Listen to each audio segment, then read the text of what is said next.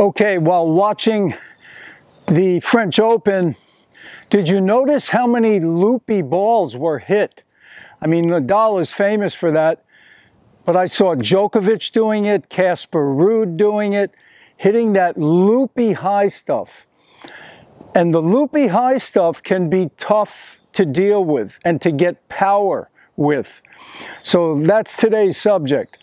Now, the first thing you have to remember, when you're, let's say, close to the baseline, but you see that your opponent has hit a high ball that's going to land inside the baseline. Now, it's a deep shot. It might not be, right on the baseline, but it's deep. And it's high, it's got spin, and it's going to kick up high. The first thing you've got to do is take a drop step with your dominant leg. So my right foot's going to come back, I'm going to skip back, and then when I get to the position where I know, okay, I can hit this ball, you make sure that your right leg is wider than your shoulders. That's going to give you foundation. This is where your strength and your power is coming from. You've got to load the dominant leg. So my right leg now is loaded. Okay, from here I can go up and get the power.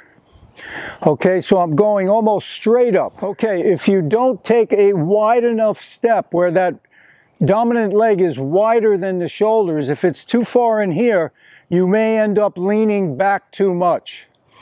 You want to be in a position where you can go vertically up, and that's where your power is going to be. So from here, take that drop step, skip back, take another good size step so that right leg is wider than the shoulders. From here, you're going to drop it down, you're going to push up, and that left leg will actually come off the ground. But notice the left leg is out in front slightly. It's not a closed stance, it's a semi-open stance, but it allows me to recover quicker. Okay, because if I hit a nice shot nice and deep, I want to move back towards the baseline. So those are some of the things you want to focus on. And a couple of other things, make sure your racket comes back in a closed position, really closed, and just go up at contact. I could hit a ball this high.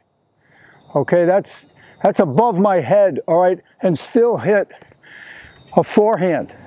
The other thing is, if that left leg stays in front, okay, if it tends to go this way, back here, the shoulders can open up too early. You don't want that. Okay, you're going to lose depth, you're going to lose power.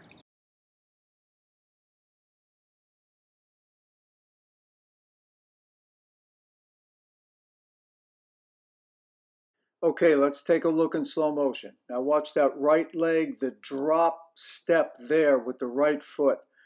Okay, from here, I'm going to shuffle back sideways. Notice the racket is staying closed.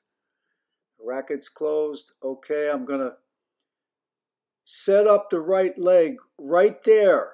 Boom, that right leg, that's my foundation. That's where the power is coming from. Now I'm going to explode up from there. That left leg is still out in front. The shoulders have not opened up too soon.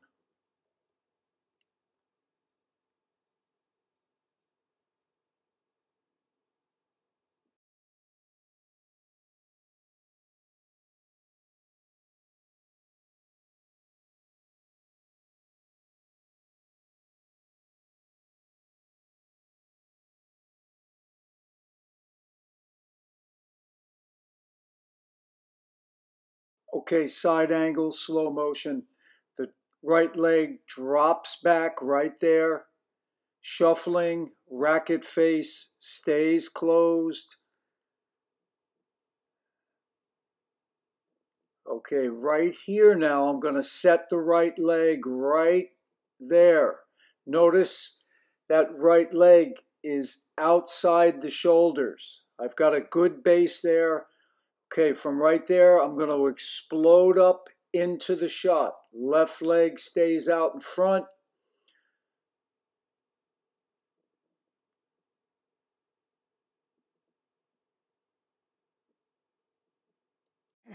Well, I hope you enjoyed that video. Please give me a like, give me a thumbs up.